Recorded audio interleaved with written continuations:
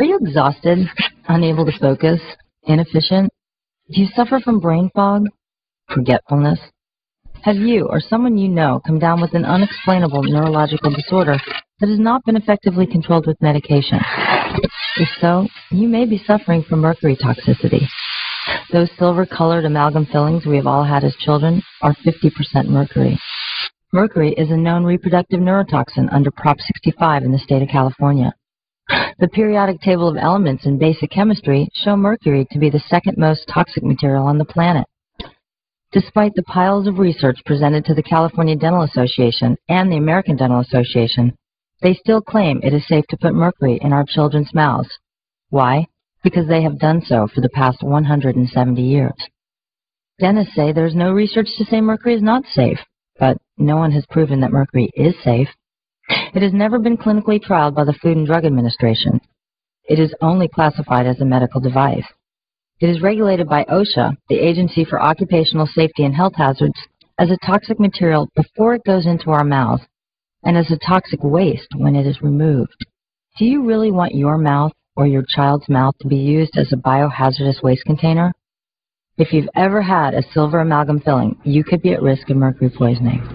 If you are sick and tired of being sick and tired, remember, get the facts. Some things shouldn't be recycled. Most of the evidence that we evaluate biomaterials with come from animal data. Animal studies don't count. What I'm trying to do is put it in the context of how FDA regulates products. We do not assess the environment. We do not assess the effect of pure compounds and absolute toxicity. You do agree. We look at how they're used in practice. You do agree, though, that mercury vapors leach out of the tooth. Yes, we do agree with it. And that it is ingested into the body in part. Yes, we do agree with it. And it gets into the bloodstream. Yes. And it goes to the brain and other organs of the body. Yes, we agree with it. And mercury has a cumulative effect in the brain. Yes. You know, I don't understand why many people in this country, probably the majority, don't know that there's mercury in a silver filling in their mouth and amalgam.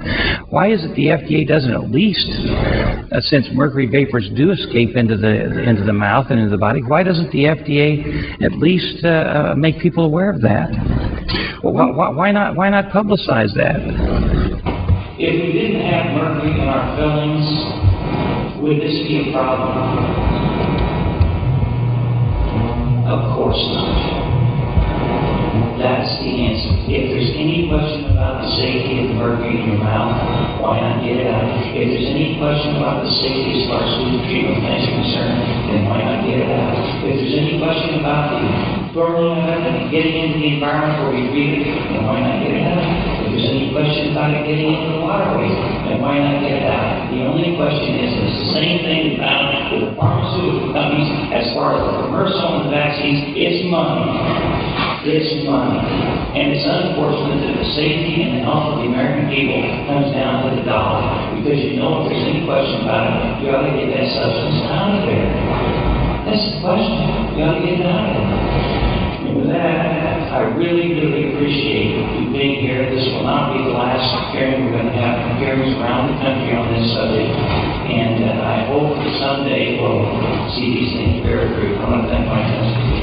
Thanks a lot. What's going on with our health agencies in America? And it makes one wonder if maybe the pharmaceutical companies don't have undue influence on our health care and on the health care industry. How can anybody who knows they're putting mercury in other people's mouths not know that there's a risk? I mean, I don't understand that. And our health agencies in this country are sitting back on their haunches and not doing anything about it. Get some of those scientists over there who are a little slow on the uptake to get on the ball. Tell the truth. I think well, they all at least know. Start looking. They know. They know something. They know. You know. They're afraid of something. You know, a guy sees a golf ball coming between his eyes. He knows he's going to get hit. Dr. Kelly, thank you so much for having us in your home. The Open Your Mouth tour has been on the search to find out if mercury is the root of our chronic health problems, and we're here to find out what you have to say about it. The major amount of mercury in body burden in humans comes from the mercury vapor that comes off the dental amalgam. Bottom line is mercury is toxic to the human body. Every function that's ever been observed of mercury in the human body or in a mammalian body has been very negative. But mercury is toxic to all of us. It's just that it affects some of us much more than others. The American Medical Association's job is to protect the health of American people from systemic illnesses, and they've fallen flat on their faces. They have not addressed this. They have said it's in the mouth, it's a dental problem, medicine doesn't have to worry about it, as if nothing that happens in the mouth can cause any illnesses to anyone else. You know, to say that mercury doesn't get into the body, that mercury doesn't contribute to certain diseases in this country is just absolutely a ridiculous position for anyone to take that reads. You can take that only if you're totally ignorant. What's an acceptable level of mercury? 0. You know, if you can detect it with a mercury vapor sniffer, that would be the lowest amount that's there. Well, we would really like you to show us the mercury vapor tester machine and make sure that we are getting the most accurate readings that we can. And so we're just now reading the amount of mercury that's, you know, running around this room to see where it sets. And see, this really should come out to be 0. So you're 0.009 in this room. Remembering that number, 0.009, that's really pretty low. We can take this and place it in here next to the amalgam filling, hit sample.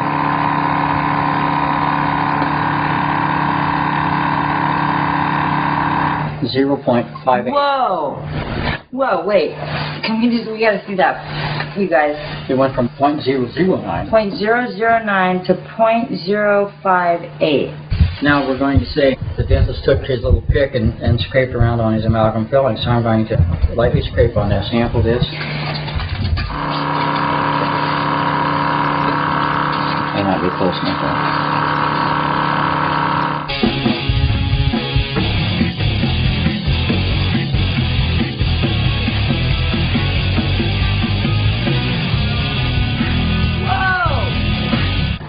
My God! 713 by just scraping on it a little bit with a... Wow! And that again! Let's go get him, kids! Direct from your nation's capital, this is Inside Washington. Inside Washington.